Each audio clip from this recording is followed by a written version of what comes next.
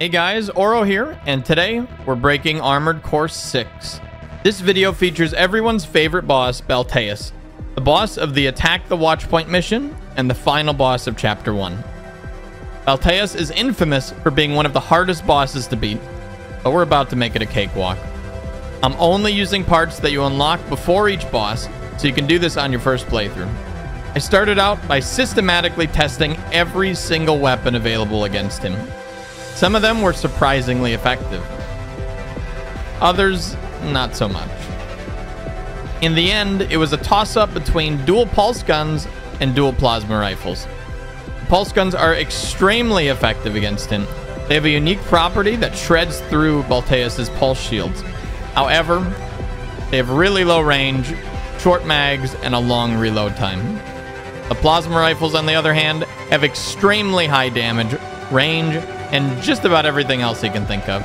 They turned out to be a little more consistent and much easier to use. Now for the legs, I was torn between going quads or tank treads. Both ended up being really strong options, but tank treads let you turn your brain off a little more and was generally just stronger. So let's go over the final build. We use dual plasma rifles because they're bullshit. We use dual laser cannons on our shoulders for their massive burst damage. We use the Melander C3 head and tie-in body for their AP and stagger resistance.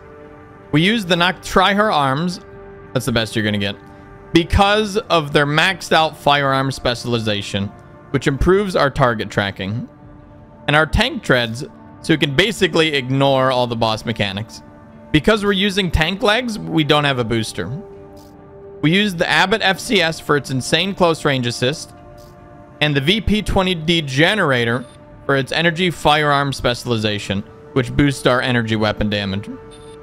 Lastly, we use the terminal armor expansion that allows us to survive even if our AP falls to 0. You can unlock this from the arena and OS tuning. So that's it for the build. Now it's time to break Balteus. Main system reactivating combat mode. I've looked into the enemy craft. It's an autonomous PCA craft. Balteus, pulse armor down. Now's our chance, Rita.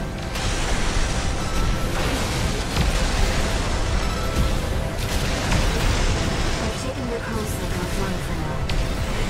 That massive dose of quad really killed you.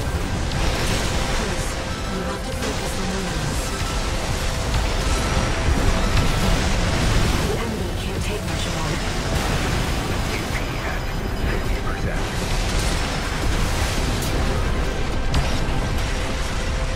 It's that easy.